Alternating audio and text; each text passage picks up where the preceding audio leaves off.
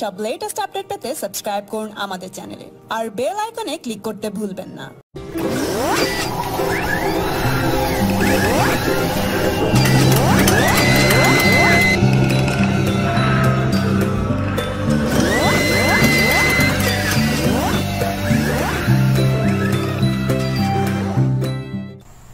আজকে আপনাদেরকে দেখাবো আমি পেজ অ্যাডব পেজ মেকারে শেপের ব্যবহার।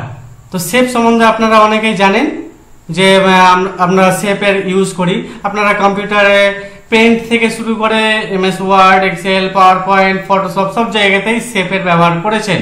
তো শেপ আমাদের কাছে কোনো কিছু ডিজাইন করার জন্য খুব গুরুত্বপূর্ণ একটা বিষয়। তা আপনাদেরকে পেজ মেকারে আজকে দেখাচ্ছি কিভাবে শেপের ব্যবহার করবেন। তো আমরা পেজ মেকারে এই টুল বক্স যে দেখতে পাচ্ছি বাম দিকে, সেই টুল বক্সের মধ্যে আপনি যদি দেখেন তো কয়েকটা মাত্র গুনে গুনে শেপ দেখতে পাবেন। একটা দাগ লম্বা, একটা চারকোনা, একটা গোল, একটা ধাপ ধাপ কাটা কাটা, সাইড সাইড কাটা, যেটাকে আমরা পলিগন বলি। এই চারটা শেপ দেখতে পাচ্ছেন। তো চারটা শেপ মাত্র, কিন্তু আপনারা ওয়ার্ড যদি ইউজ করে থাকেন, ওয়ার্ড শিখে থাকেন, পাওয়ার পয়েন্ট, দেখবেন ওখানে কতটা শেপ আছে। তা আপনি ইচ্ছা মতো শেপ নিয়ে ইউজ করে নিয়েছেন, কিন্তু এখানে কয়েকটা শেপ আছে। তবে আপনাকে বলতে চাইবো এই কটা শেপ নিয়ে কিন্তু যে কোনো শেপ তৈরি করা যায়, ঠিক আছে? তো শেপ দেখুন, আমি আপনাদেরকে দেখাচ্ছি কিভাবে শেপের ব্যবহার করব। তো এই শেপগুলো লাইন শেপ, এভাবে টানবেন লাইন, ঠিক আছে? আপনি চারকোনা শেপ নেবেন, চারকোনা এভাবে টানবেন তো চারকোনা হবে, বুঝা গেল? তো চারকোনা শেপ চারকোনা হবে। আপনি গোল যদি নেন যে এইভাবে টানবেন তো গোল হবে। কিন্তু এই শেপটা নিয়ে পলিগন, এই শেপটা আমাদেরকে ভালো করে শিখতে হবে, কারণ এই শেপটা নিয়ে আমরা অনেক ধরনের শেপ তৈরি করতে পারবো। কেমন না, পলিগন শেপটাকে নিয়ে আপনি এইভাবে ক্লিক করে টানবেন তো এই ধরনের শেপ তৈরি হবে। কিন্তু আমরা এই শেপটাকে যদি আমি পলিগন এরকম না চাই, আমি যদি একটু ডিজাইনিং চাই, মনে করুন তিন কোণা আমি শেপ চাই, তো তিন কোণা কিভাবে করব দেখুন, ত্রিভুজের মতো। তাহলে তিন কোণার জন্য আমি পলিগন শেপটাকে নিব, তারপরে যেখান থেকে ক্লিক করে শুরু করতে চাই ওখানে ক্লিক করব, একবার জাস্ট ক্লিক করব, দেখুন দাগ আসছে। এবার যতদূর পর্যন্ত করবেন সেই জায়গাতে ক্লিক করেন, দেখুন ওখান থেকে এতটা শেপ হয়ে গেছে। আবার যেখানে ক্লিক করবেন সেই জায়গাতেই আসবে ও, দেখুন। তো এইভাবে আপনি শেষমেশ যেখান থেকে শুরু করছি সেখানে ক্লিক করে দিলাম, তাহলে তৈরি হয়ে গেল শেপটা, বুঝতে পারলেন? তিন কোণা হয়ে গেল। পলিগন নিয়ে কিন্তু বানালাম। তো এই পলিগন শেপ নিয়ে যে তিন কোণা বানালাম, মনে করুন এটার কালার করব। কালার কি কালার করব? মনে করুন লাইন কালারটা করব রেড। তো এই হচ্ছে রেড কালার, এখানে দেখতে পাচ্ছেন। তো লাইন কালার করার জন্য আপনারা এখানে একটা পেন্সিলের মতো চিহ্ন দেখতে পাবেন, এটাতে ক্লিক করবেন, তারপরে রেডে ক্লিক করবেন, তো রেড কালার হয়ে যাবে। দেখতে পাচ্ছেন রেড হয়ে গেছে, এই দেখুন পেন কালারে ক্লিক করা আছে, রেডে ক্লিক করলাম, এই দেখুন রেড হয়ে গেছে। তো রেড হয়ে গেছে, ঠিক আছে? এবার মনে করুন ভিতরের অংশটা একটা কালার করব ব্লু কালার।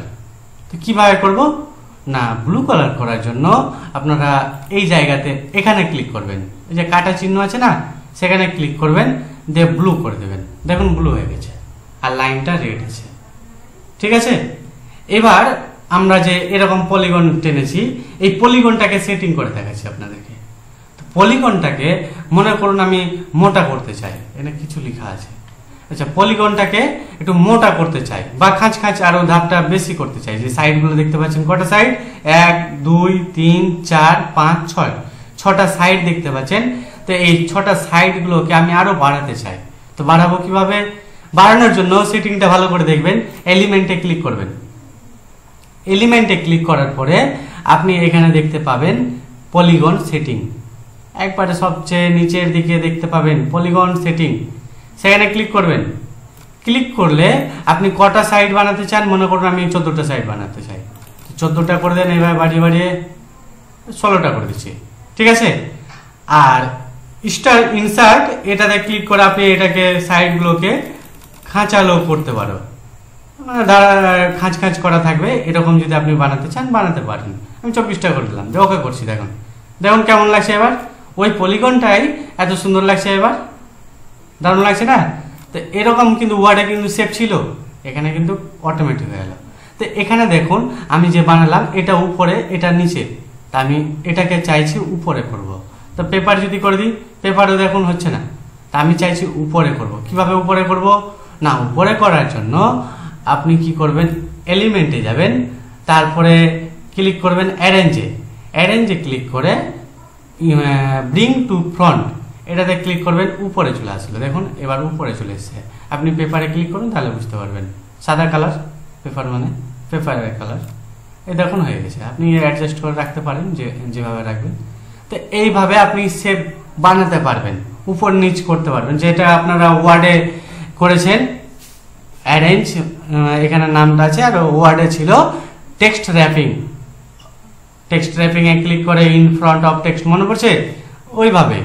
তো এখানে আপনি এটাকে ডিজাইনিং আরো দিতে পারেন, যে লাইনগুলো আছে সেই লাইনগুলোর ডিজাইন দিতে পারেন। কিভাবে, এলিমেন্টেই যাবেন, এই অপশনটাতেই অনেক অপশন আছে শেপের ব্যাপারে। এলিমেন্টে গিয়ে আপনি ফিল অ্যান্ড স্ট্রোকে ক্লিক করবেন, কন্ট্রোল দেবে ইউ শর্টকাট। এবার এই জায়গাতে দেখতে পাবেন স্ট্রোকের বিভিন্ন স্ট্রোক, আপনি যেটা খুশি তেমন করতে পারেন। মনে করুন আমি এরকম স্ট্রোক করতে চাই, তো এরকম নেব, নেওয়ার পরে কালার কি কালারের স্ট্রোক করতে চাই, তাহলে আমি কালারটাকে করতে চাই রেড, তো রেড কালার নেব, তারপরে ওকে করে দেবো। দেখুন রেড কালারের স্ট্রোক হয়ে গেছে। আপনি যেমন স্ট্রোক করবেন তেমন স্ট্রোকটা হয়ে যাবে, বুঝতে পারছেন? তো আপনি এভাবে স্ট্রোক করতে পারেন যেমন খুশি, আপনি স্ট্রোক এরকম করে বানাতে পারেন। এরকম আমাদের অ্যাডিং অনেক কিছু হ্যান্ডবিল বানানোর সময় এই ধরনের কাজ দরকার পড়ে শেপের, ঠিক আছে? তো আমি এরকম শেপ একটা আপনাদেরকে বানিয়ে দেখাচ্ছি, তাহলে আরো বেশি বুঝতে পারবেন।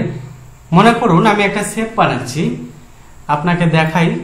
যেমন ওয়ার্ড, আপনারা ওয়ার্ডে তো শেপ বানানোই থাকে, তো ওয়ার্ডে ইনসার্টে যাব, ঠিক আছে? তারপরে ওয়ার্ডে ইনসার্টে গিয়ে যে শেপ দেখতে পাই, তো শেপে অনেক ধরনের শেপ আছে, তার মধ্যে মনে করুন এরকম ধরনের একটা শেপ আপনারা দেখতে পাচ্ছেন, ঠিক আছে? তো এই ধরনের শেপগুলো আপনি যদি বানাতে চান এখানে, তো কিভাবে বানাবেন? তো বানাবেন কিভাবে, এখানে দেখুন কিভাবে বানাচ্ছি। এই দেখুন, এটা হচ্ছে আমাদের পেজটাকে আমি অ্যাকচুয়াল সাইজ নিয়ে নিচ্ছি, যাতে আমি একটু পেজটাকে উপরে উঠাচ্ছি, যাতে দেখে বুঝতে পারেন, আপনারা দেখতে পান। এবার দেখুন এখানে মনে করুন শেপটাকে বানাবো, তো বানানোর জন্য কি করব, আমি পলিগন নেব। প্রথমে পলিগন নিয়ে দেখুন কিভাবে বানাচ্ছি, এইভাবে ক্লিক করে টানলে ওই রকম চলে আসবে, আমি আগে বললাম। তো কি করব, জাস্ট একবার ক্লিক করব, তারপরে যত বড় করতে চাই তত জায়গায় ক্লিক করব। এখানে একটা করলাম, কিভাবে করব, এতটা করলাম মনে করুন, আবার এরকম 10টা করলাম, এখানে নিয়ে গেলাম, মিডল বরাবর করলাম, এখানে যুক্ত করে দিলাম, একটা শেপ হলো। এই শেপটার উপরে এবার আমি মনে করুন এই শেপটাকে একটা কালার দিতে চাইছি, তো কালার কিভাবে দেব পরে দেখাচ্ছি আমি, বা এখনই করে দিচ্ছি। দেখুন কালার দেওয়ার জন্য আপনি কি করবেন, যে কালার দেবেন সেই কালারে জাস্ট ক্লিক করে দেন, দেখুন রেড কালার হয়ে গেছে। তা আমি রেড কালার যদি দিতে চান, আপনার ইচ্ছা, যে কালার দেবেন সেই কালার হয়ে যাবে। এবার এর উপরে আমি একটা 4 কোণা দিতে চাই, মনে করুন এখান থেকে আমি একটা 4 কোণা দিতে চাই, এইভাবে 4 কোণা দিলাম। এটাকে মনে করি আমি সাদা কালারে দেব, তো সাদা কালারে দিলাম, ঠিক আছে? তো 4 কোণা আমি এইভাবে রেখে দিলাম, পাচ্ছেন দেখতে? তো এইভাবে আমি শেপটা তৈরি করলাম, ঠিক আছে? তো শেপটা আমি তৈরি করে নিয়েছি। এবার আমি চাইছি, শেপটা এখনো কিন্তু তৈরি হয়নি, দেখুন আর কি করছি, আবার আর একটা সাদা নিচ্ছি, সাদা নিয়ে এই শেপটা নিচ্ছি 4 কোণা, তা আমি এই জায়গা থেকে টেনে এত বড় করে দিচ্ছি, এত বড়, তো এটাকেও সাদা করে দিচ্ছি, এই দেখুন। আর লাইনটাকেও সাদা করে দিচ্ছি, তাহলে বুঝতে পারবেন। দেখুন কিভাবে করলাম কাজটা। তবে এই শেপটাকে আমি উপর করে দিচ্ছি, তাহলে আমরা দাগটাকেও দেখতে পাবো। দেখুন ব্রিং করে দিলাম, দাগটাকেও দেখতে পাচ্ছি। বর্ডারগুলো আমি ব্ল্যাক করে দিচ্ছি, তাহলে আরো ভালো লাগবে, আপনিও বুঝতে পারবেন। এই শেপটাকে বর্ডার করে দিচ্ছি ব্ল্যাক, ব্ল্যাক বুঝতে পারছেন? তাহলে দেখুন এখানে বর্ডার হয়ে গেছে। আমি এটাকে জুম করে দেখাচ্ছি আপনাকে, এই দেখুন, ঠিক আছে, জুম। তো জুম আমরা করে এইভাবে শেপটাকে দেখাচ্ছি, একটু এদিকে নিয়ে আসি তাহলে পুরো দেখতে হবে। অ্যাকচুয়াল সাইজ একটু জুম করছি, ঠিক আছে, এই দেখুন পুরোটা দেখতে পাচ্ছেন। এবার জুম করার পর আমি এটাকে কি করব, একটা লাইন নেব, লাইনটা নিয়ে এখান থেকে একটা লাইন টেনে দিব এইভাবে কালো কালারের, ঠিক আছে। এখান থেকে আর একটা লাইন আমি টেনে দিব এভাবে, এটাও ব্ল্যাক কালারের, কালার ব্ল্যাক, এটা সিলেকশন হয়নি, এটাকে সিলেকশন করি, ব্ল্যাক করে দিলাম। দেখুন শেপটা কেমন লাগছে? তাহলে ওটার মতো আশা করি হয়ে গেছে শেপটা। তো শেপটা যখন হয়ে গেছে আমি এটাকে ছোট করছি এবার, তাহলে দেখতে যাতে পান। এই দেখুন, তো ছোট করলাম, দেখুন শেপটা তৈরি হয়ে গেছে। তো এই যে শেপ আমি তৈরি করলাম, তো এই শেপটাকে কি করতে হবে আমাকে? এখন তো ছাম, যদি আমি এইভাবে টানি তাহলে শেপটা কি হবে? দেখুন আমি যদি মনে করুন এটাকে শেপটাকে এবার নিয়ে যেতে চাই কোনো জায়গায়, দেখুন এটা যাচ্ছে, সবটা যাচ্ছে কি?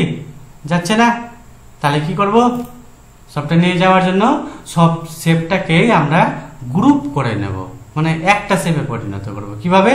প্রত্যেকটাকে সিলেকশন করবেন এইভাবে, ক্লিক করে টেনে, বাইরে থেকে ক্লিক করে টানবেন সবটাকে, তাহলে প্রত্যেকটা সিলেক্ট হয়ে যাবে। দেখুন তারপরে এলিমেন্টে যাবেন, গ্রুপে ক্লিক করে দিবেন, তাহলে একটা হয়ে গেল। আপনি যেখানে খুশি সেখানে রাখতে পারেন, আপনি বড় করতে পারেন, এবার যত বড় করবেন তত বড় করুন। দেখুন এইভাবে বড় করতে পারবেন। যদি আপনি কিছু লিখতে চান তো লিখতেও পারবেন, এর মধ্যে যদি মনে করেন লিখবেন তো লিখতে পারবেন। লেখার জন্য কি করবেন? শেপে ক্লিক করবেন, শেপে টেক্সটে ক্লিক করবেন, তারপরে ক্লিক করে এভাবে টানবেন যেখানে লিখতে চান, দিয়ে লিখতে পারেন। মনে করুন আমি এখানে লিখছি, কি লিখবো? মনে করুন লিখছি I love my India, I love my India লিখলাম। তো ইন্ডিয়া লেখার পর এটাকে লেখাটাকে বড় করতে পারবেন, এই জায়গা থেকে আমি বড় করে নিচ্ছি, অনেক বড় হয়ে গেছে, একটু ছোট করি, এই হয়ে গেছে, ঠিক আছে। দেখুন লেখাটা হয়ে গেছে। তো এই যে লেখাটা লিখে নিয়েছি, একটু মোটা করে দিতে চাই, বোল্ড, ঠিক আছে, দিয়ে একটু বাড়িয়ে নিতে চাই, এভাবে পূরণ করে দিতে চাই, এই দেখুন হয়ে গেছে। তাহলে আমাদের লেখা হয়ে গেছে। তো কিভাবে শেপ তৈরি করলাম বুঝতে পারছেন? তা আমি বিভিন্ন শেপ আপনাদেরকে দেখাবো, বিভিন্ন রকম শেপ তৈরি করে, যেগুলো অ্যাডভার্টাইজমেন্ট, বিভিন্ন ডিটিপির কাজে দরকার হয়। তো বেসিক্যালি আমি আজকে বেসিক বুঝালাম যে কিভাবে শেপ তৈরি করতে হয়, এইটুকু আপনারা প্র্যাকটিস করেন। আর আমি আরো বিস্তারিত অনেক ভিডিও দেবো এরকম শেপ তৈরি করে, এবং প্রজেক্ট আমি কাজ দেখাবো লাইভ, যে কিভাবে কাজ করে। কোনো একটা কাজ নেব হাতে, দিয়ে দেখাবো আপনাদেরকে কিভাবে ওই জিনিসটা তৈরি করতে হয়, ঠিক আছে। তো এই পর্যন্তই থাক আজকের, পরবর্তী ভিডিওর জন্য একটু অপেক্ষা করুন, আমি খুব শীঘ্রই দেবো। এখনই সাবস্ক্রাইব করুন আমাদের ইউটিউব চ্যানেল, বেল আইকনে ক্লিক করতে ভুলবেন না যেন।